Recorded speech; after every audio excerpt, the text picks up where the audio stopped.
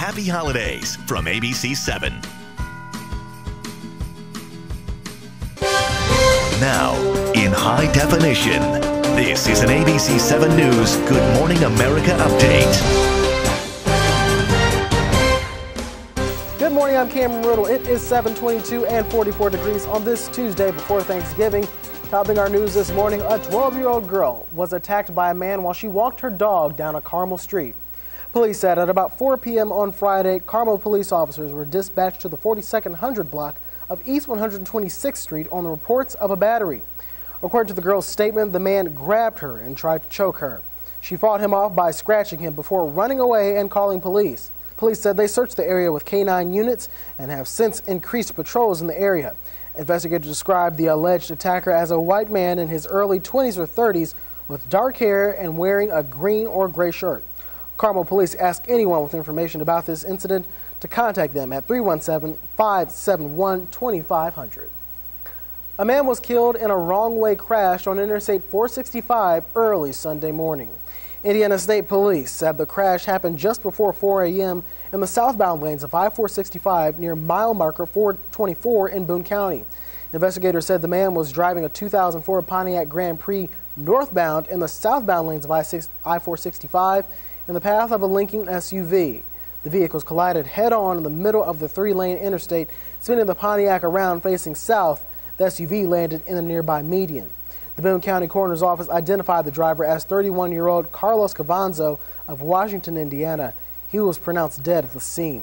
Police said 3 passengers in the SUV and 1 passenger in the Pontiac were rushed to St. Vincent Hospital with non-life-threatening injuries. Fatal alcohol crash team investigators said open alcohol beverage containers were found in the Pontiac. Indianapolis firefighters are investigating a possible Saturday night manhole explosion in downtown Indianapolis. It happened at about 9:30 on Saturday as IFD crews were called to the intersection of Maryland and Pennsylvania on reports of a car fire. Officials said when firefighters arrived, they found a car on fire and a manhole cover that had exploded underneath the car. Police said streets surrounding Conseco Fieldhouse were blocked off, while IFD investigators remained at the scene to determine the cause of the explosion. We've gotten off to a wet week here in central Indiana. We've got the timeline on the storms that'll move through the area today, as well as your ABC 7-day forecast after this.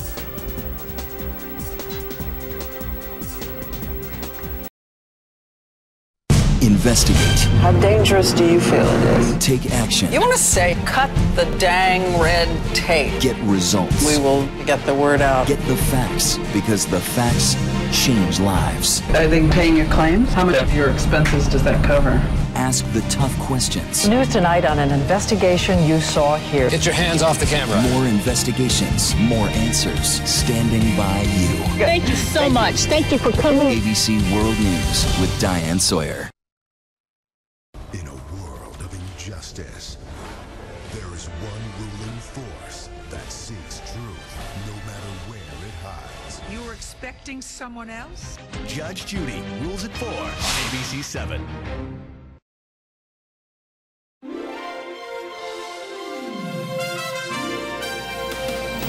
Welcome back. We are just 2 days away from Thanksgiving, and as everyone gets on the road to go visit family today and tomorrow, become very important travel days.